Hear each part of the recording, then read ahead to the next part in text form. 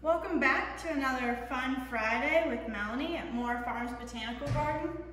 Today we're going to be talking about animal adaptations, and I'm going to be showing you some examples with animal skulls. We're going to talk about 3 different types of adaptations, and then I'm going to show you a fun activity you can do at home to help you visualize bird beak adaptations. So again, the definition of adaptation is the change or process of change by which an organism becomes better suited to its environment. And this happens over a very long period of time. It's not like when you go get a haircut. You can change your hair really quick. One day it's long, the next day it's short. An animal adaptation takes place, it changes over thousands and thousands of years. So the animals that you observe outside today, they have changed to better suit their environments and how the outside world has changed as well. I'm going to start by showing you a couple of skulls. I'm going to show you an owl skull and a raven skull. So if you look at the eye sockets in both of these skulls, you'll see the owl over here has very round, very big eye sockets compared to the raven over here. This is because owls primarily hunt or they search for their prey at night. Owls are looking at their prey from a very high vantage point, so they need to be able to focus in on little mice and other rodents very far below them. And one other major difference you can see in these skulls is the beak.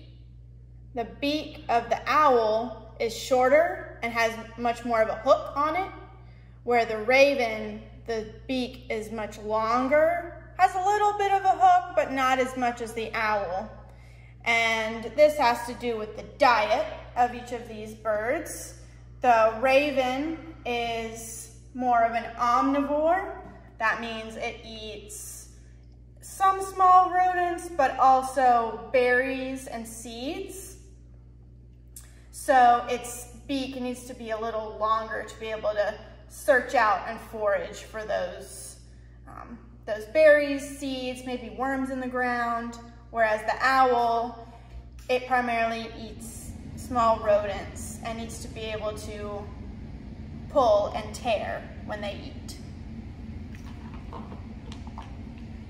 2 other skulls I'm going to show you are a carnivore skull for a bobcat.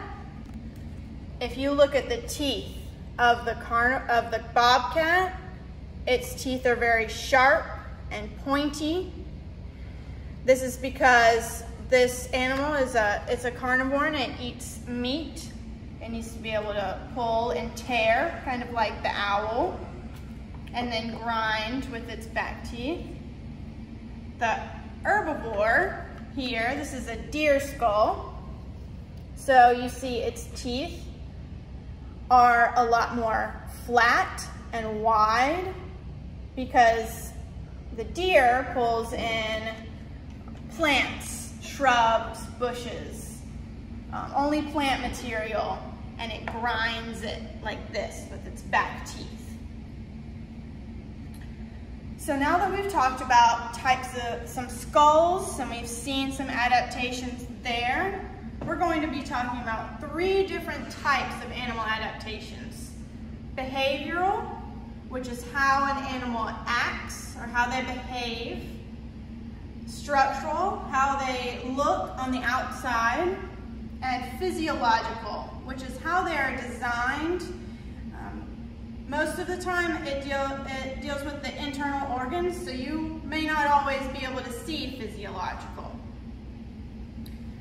So I'm going to give you a couple examples of each of these. For behavioral, we have birds migrating south in the winter. As the weather gets cooler up north, they want to move to warmer temperatures so that they can mate and nest. Another example of behavioral is a desert mouse that is more active at night when the temperatures are cooler. A structural adaptation is like a leaf insect. This insect uses camouflage to make it looks like a leaf. So it blends in with the leaves on the trees, and a predator is confused and doesn't know the difference. So it helps it hide from predators that way. Another structural adaptation is a poisonous frog. A lot of poisonous frogs have very bright colors on their skin, and that tells predators to stay away because I am poisonous and I will make you sick. So, physiological. One example of this is a monarch butterfly being able to eat the milkweed plant. The milkweed plant is normally toxic to other organisms, but the monarch butterfly, or when the monarch butterfly is a caterpillar, it's able to eat the plant without getting sick.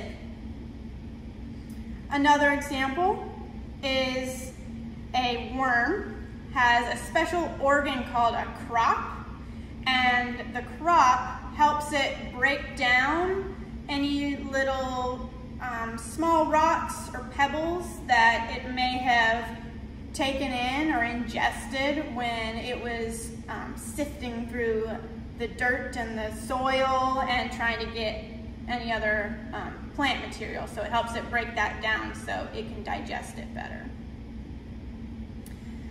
So, see if you guys can look outside, think about any other animal adaptations that you've seen or that you know of.